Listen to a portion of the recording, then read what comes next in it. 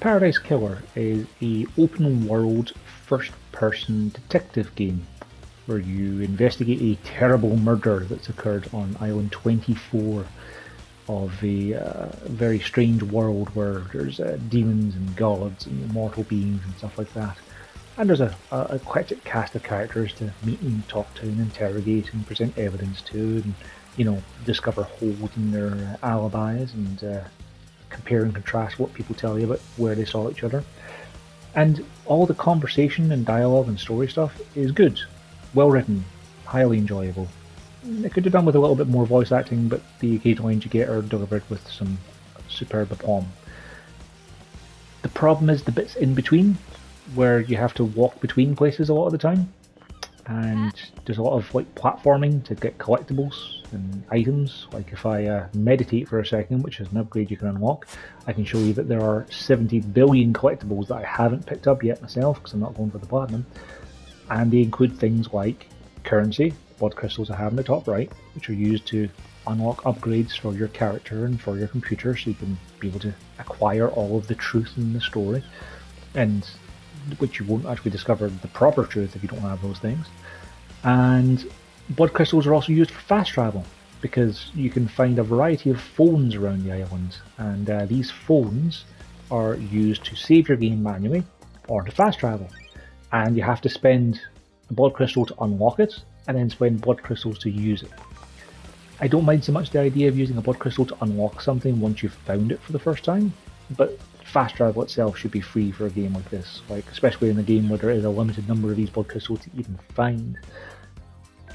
Because of the fact that it was using a resource I needed for story content, like buying secrets out of people, or finding relics of the past, or indeed just give you upgrades for stuff like the hacking tool, I found myself not wanting to use fast travel, and then getting frustrated with navigating the island, because the island is huge and you'll frequently find yourself going to talk to someone to present some evidence, and they're like, oh, but isn't that belonging to so and so?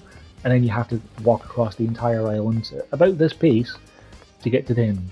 And of course, nothing in the island is just a straight walk, because there's all these different paths and different ledges and things you can jump on top of and around, and different ways to go, and there's stairs and walls and gates, and it's just not a fun time to navigate.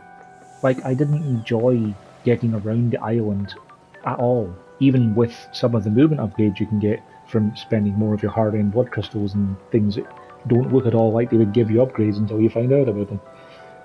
So, I would, yeah, I'm almost done. I played this through PlayStation Plus Extra, and not having spent any money on it, I enjoyed the story, I enjoyed the writing, and I enjoyed discovering who had done what.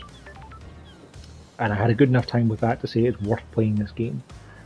If there is a sequel, I would definitely be interested in picking up, but I would want a much more condensed playing area. Fair enough, you want to have some 3D exploration spaces to be able to do actual investigation of crime scenes, to find things like, tire tracks in places they're not supposed to be or what have you. But having an entire world to explore just feels like blatant padding, and then making fast travel cost limited currency feels like you don't want people to use it because you want them to walk across your island to pad out your runtime some more.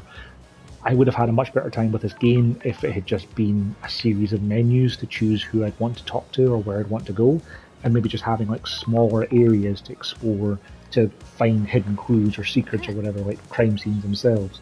I don't need a Far Cry map to go about.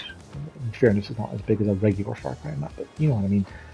I still felt like I was spending about maybe 40% of my entire runtime just running from one place to the other and going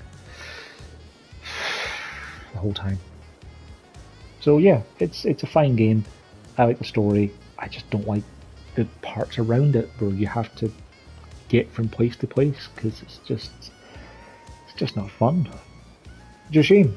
It drags the experience down from being something I'd tell you is a must play to just it's in a sub.